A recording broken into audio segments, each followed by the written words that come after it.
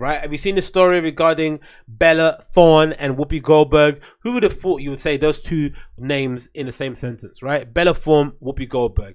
Got into a weird little back and forth. Well, not really a back and forth, more so, you know, the View panel commented on an issue Bella Thorne had, and Bella Thorne decided to do the best thing that most millennials love to do, and it's cry where they got their phone in their hand. That's a skill that I've never really understood how that works, right? The ability to hold a phone in your hand as a selfie and start crying on cue.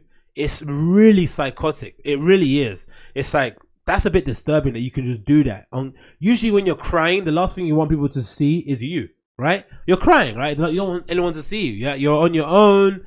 You're going through a rough period. You're feeling shit about yourself. The last thing you're gonna do is draw attention. You're not gonna cry, you know.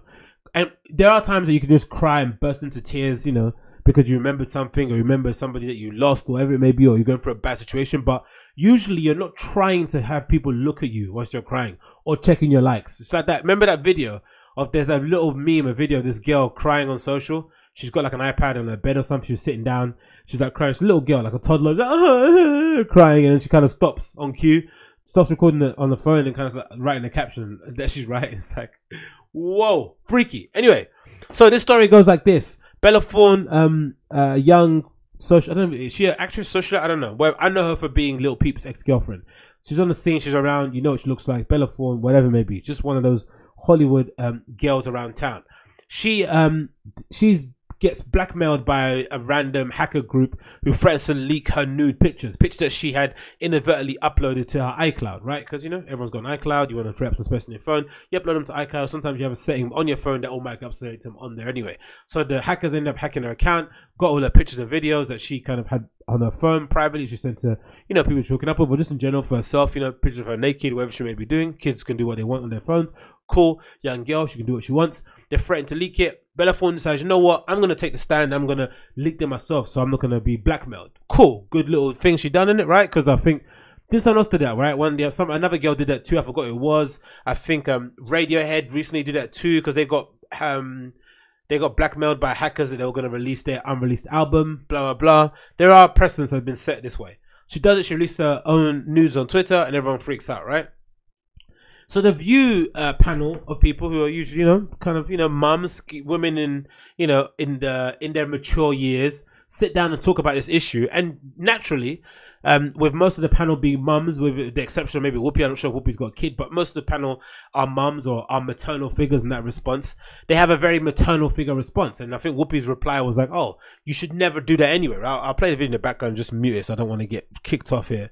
But it's a video here from the Hollywood Reporter. So basically, Whoopi said something on the lines of like, you should know better than this, right? Bella Thorne isn't a child. She should know better than this. And this isn't something that you should really be doing in 2019. You know that if you post a picture on your phone, it can potentially go to iCloud, people can hack your account. Pretty reasoned thing to say, right? Because you'd think, if that was Bella Thorne's mum, if you're someone's mum, right, and you found that your daughter had all their naked pictures strung out online because someone hacked their phone, you would be disappointed and angry at these hackers, but, you know, frustrated. You want to beat somebody across the head, cool. But you'd also want to just like shake your child and be like, what the fuck were you thinking? Why would you take pictures of yourself on your phone, right, and send them to randoms or whatever it may be, right? You'd be upset. It's a general kind of mum thing to say. But of course, you know, like if you don't take responsibility for your own actions and you're a bit entitled, what's the reaction you're going to have? You're going to blame everyone else but yourself. So Bella Thorne got on Instagram and started crying, right? Or with the phone in her hand, crying that somehow Whoopi Goldberg had body shamed her, had caused trolls to come after her, she equated somehow that suicide victims, this is what suicide victims have to go through when people don't take their plight seriously. Just some really heavily charged words and accusations against basically Whoopi Goldberg taking a general kind of mum stance. But I think it's interesting, this whole issue is that it's the end of cancel culture, because I think if this would have happened a few years ago, Whoopi Goldberg would potentially have to have got fired from her role at The View. Potentially. She would have had to walk away, step away. Apologies, this is a video in the background here of Bella Thorne crying. Look, she's sobbing. You know what's weird about this? She obviously was crying beforehand when you saw the clip, and then got on the phone, typed shame on you on the front of her thing, right? Shame on you, with a U obviously, because, you know, she's a millennial.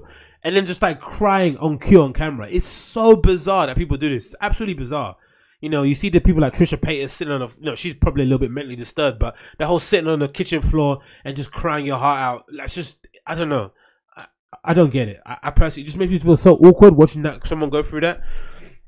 But again, I think cancel culture is finally coming to an end, and I'm happy about it because obviously, in a few years ago, I think Whoopi Goldberg would have got fired from The View if this would have happened. Like, she would have definitely got fired. Suicide Prevention Squad would have come out. There would have been articles written about her. She would have to apologize to all the people in the world that got. But it just would have been a complete clusterfuck. And again, it really removes any personal responsibility from anyone. So essentially, people commended Bella Thorne for posting her own nudes.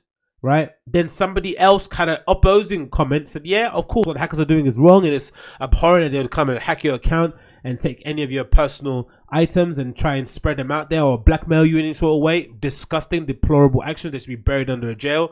Cool. But why are you taking pictures on your smartphone if you're of the level celebrity she is? And if you're going to do it, why are you uploading them to the iCloud? iPhones are quite secure. It's quite hard to hack into somebody's iPhone. But cloud-based storage systems, they get hacked all the time. It's like, what are you doing? But again, no personal responsibility. It's always somebody else's fault, never your own fault. Again, it's a really interesting way to view the world. Like, I wish I had that in me. I wish I could do that. It's like, imagine you got fired from a job that you were clearly shit at, right?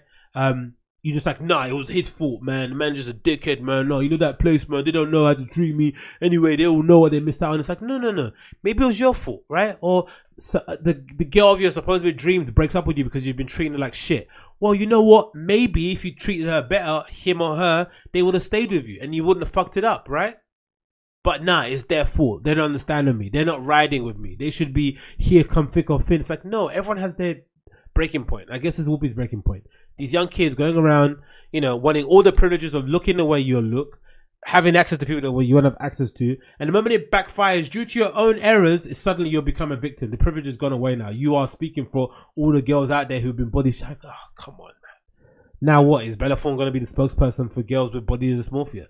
Or that have been publicly shamed, or have been the victim of, what's that thing called? Where people kind of sex shame you. Like, it's not the same thing. This isn't the same thing. Like, honestly, really, but again, I'm happy cancel culture is finishing and it's kind of wrapping up because I'm tired of it, man. Literally, I'm tired of it. I'm tired about speaking about it. I'm tired about seeing it. I'm tired about reading about it. It's just like, enough. There are some people who are going to do things that you don't find cool, that you find abhorrent, that you find disgusting, right? But we live in a world where there are many people that are like that, right? Our neighbors, there might be people in our own families that we detest, but we put up with them because that's what it is to be an adult. That's what it is to live in the world that you live in. I don't believe in this idea that you're going to change the world to kind of suit your preferences. No, you have to be in the world, right? And somehow navigate through all the shit that you don't like in order to kind of get to the place that you want to be. Right? Surround yourself with the people that you want to surround yourself with. You're going to have to go through a few shitty friends. You have to go through a few crappy jobs. And then eventually you'll get to that point or that place where you'll find some solitude, some comfort in the people that are around you. But you have to go through some bullshit. You can't be just all daffodil and roses. Life is never going to be that way. It's too unpredictable. There's too many crazies roaming around the street for it to be that way. And what fun would it be anyway, right? Everyone just being exactly like you and agreeing with anything you say. Boring.